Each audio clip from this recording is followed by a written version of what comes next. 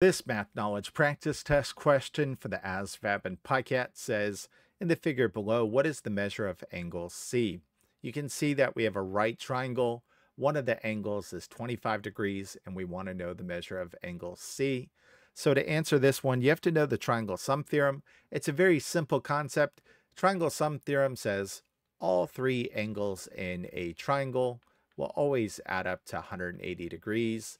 We know that this angle right here is a right angle, so it's going to be 90 degrees. So 90 degrees plus this angle is 25 degrees plus angle C is going to always add up to 180 degrees according to the triangle sum theorem.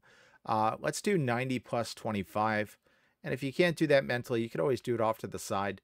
0 plus 5 is 5. 9 plus 2 is going to be 11. So this says 115 plus angle C is going to equal 180.